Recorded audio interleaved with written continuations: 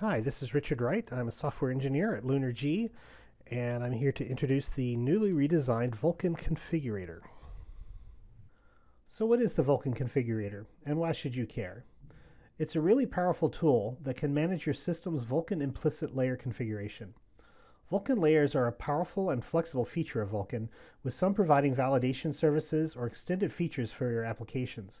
Some layers are also an integral part of your graphics hardware's Vulkan driver package.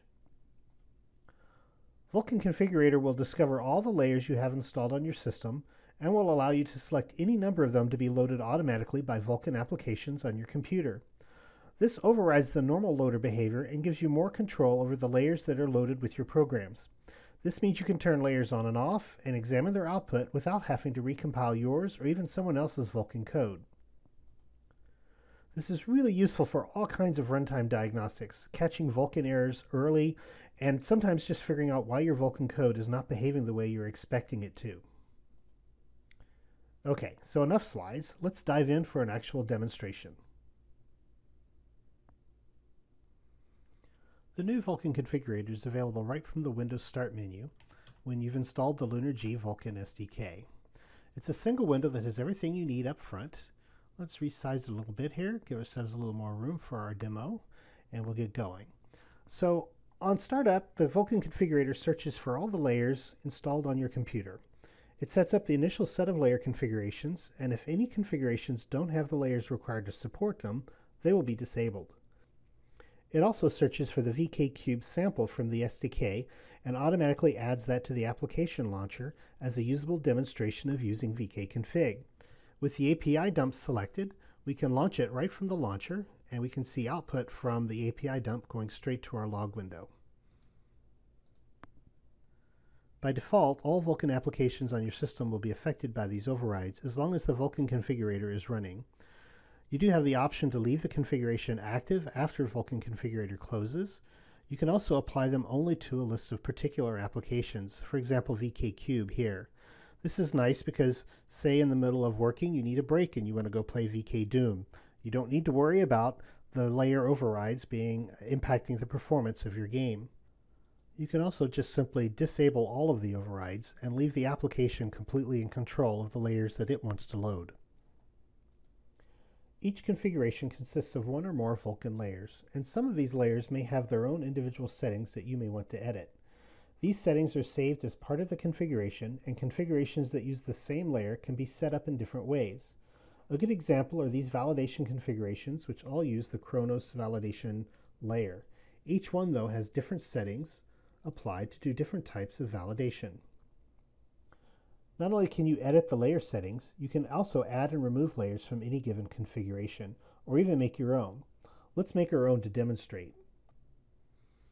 Just right-click, select New, and I have a new layer configuration. I'm going to call it WhizBang.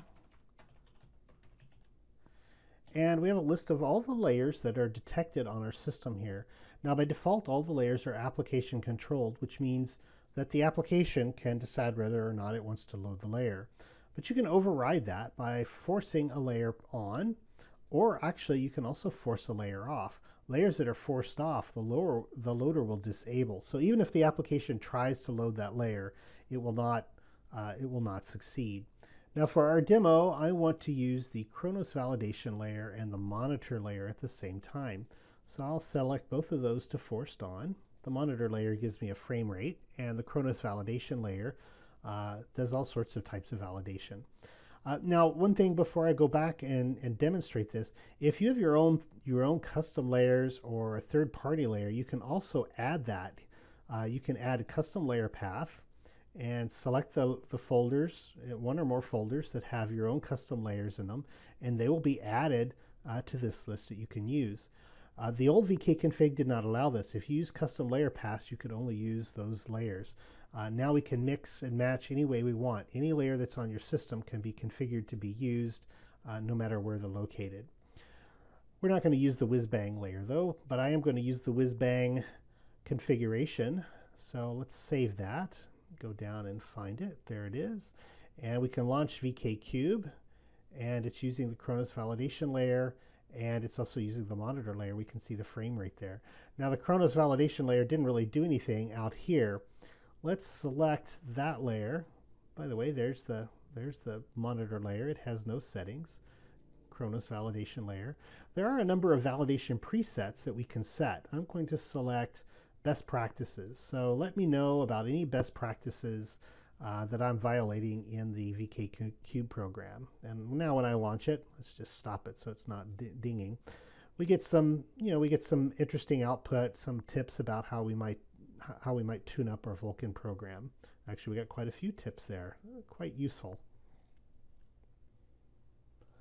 Another new feature making its debut is VUID filtering. This capability is part of the Kronos validation layer and allows you to mute any layer output based on a message's VUID. Now this is similar to like when you're building a large project. I was on a large project once that had 111,000 compiler warnings. As you can imagine, finding the useful warnings in that mess was pretty difficult. And by the same token, if you get too much output from your validation layers, some of these things you may know about and you may willfully be willing to forgive and let go. And so the VUID filtering allows you to clean that up. Now, instead of demonstrating this on a cube, let's do something a little different. Let's add to our launching list a more impressive Vulkan demonstration that I've been working on for weeks and weeks and well, months now. I've been working on this very sophisticated Vulkan demo that I think you'll be very impressed with. And I've got it down to where I'm getting very few validation errors or warnings. And so this is a good place to demonstrate that. So I've added it to my application launcher, and I'm going to just select the application so it's ready to go. And I'm just going to choose standard validation. Let me know if there's anything that I'm doing wrong that I should know about. And I hope you're ready for this amazing demo. Here we go. Yep, there it is. It is an amazing Vulkan textured sphere. It's the moon, by the way. I don't know what could possibly have inspired that selection.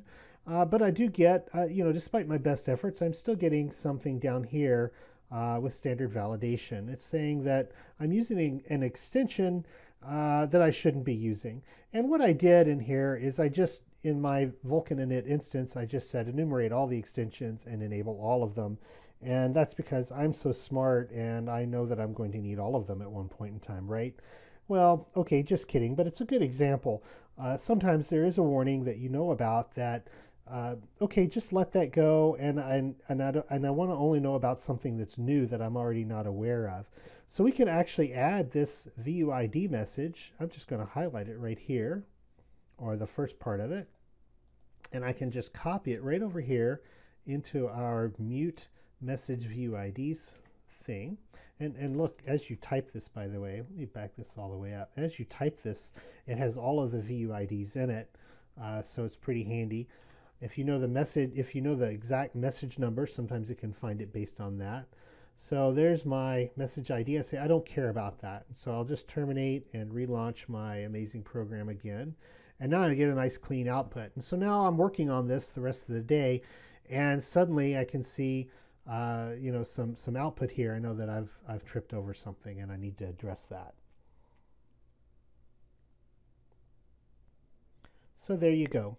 We really just started over from scratch for Vkconfig. We've made the interface easier and more intuitive and added some very powerful and time-saving features along the way.